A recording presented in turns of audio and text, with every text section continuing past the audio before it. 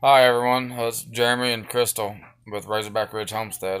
It's been, I don't know, a week and a half, at least a week, A week. at least a week since we made a video. I don't think we posted one last week, but the We've reason been being, we was gonna post a video last week, but we had a tragedy happen while we was up there on our property. My black and white female pit bull that we've had for 6 years, I was cutting down a tree. I had cut down two trees before this one, and I told her to go on. Well, she started walking away, going back up to the camper. I had just cut my notch into the tree when I told her that. Well, I stopped. I stopped and I told her to go away. Well, I decided to go ahead and finish cutting the tree down, and I started cutting into it. And I look over right as the tree starting to fall. My female pit, she runs full speed underneath the tree as it falls, and it broke her back.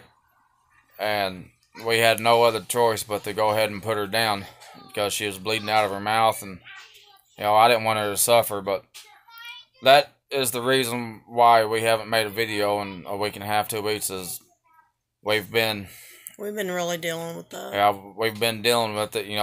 We've been heartbroken. Having her for 6 years. She was, you know I never considered her a pet. She was part of the family. You know, she wasn't mean. Anybody around here that knew her knew that she was one of the kindest dogs you would come across. The most vicious thing that on her was her tail. She'd spank you with that tail and it hurt. My mom, my mom was terrified of pit bulls, and then I got this one, and she come to love her as the last 6 years went by. At the end, when we had to put her down, my mom said there's only been two pit bulls she's ever liked, and Mia was the second. She said Mia was probably the nicest pit bull she's ever come across. As you can see on my shoulder, we just got her Monday to help combat the heartbreakness.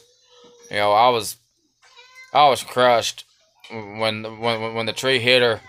I ran over there, and when I realized it actually hit her, I collapsed. I fell to the ground and started crying. You know, she was like my best friend. She was like my best friend, and I felt like I had lost a piece of something that or you know when you lose somebody you love, you just don't feel like doing anything. Well, losing her really put me down, and then my wife come across this puppy. She's full-blooded. She's a brindle, and our kids love her. And we're hoping she's as good as our dog Mia was. Mia was the black and white pit bull you would see in some of our videos. Very nice, friendly as can be. Would never bite another person, but if a stray dog come in the yard, she'd chase them off. But y'all, that is the reason why we have not made a video. If you would, please hit that like and subscribe button. We'd appreciate it. And to all you that are already subscribed, I want to apologize for not making a video. You know, uh, we're gonna try to get back up there next week sometime. Tomorrow will be exactly 1 week since we had to put her down.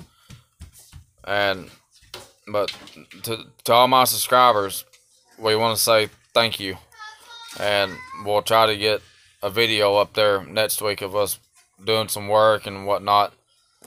So again, thank you. And here in a few weeks, hopefully, I'll be getting me a German Shepherd pit bull cross. I've been wanting another German Shepherd for a long time and hadn't really been able to find one.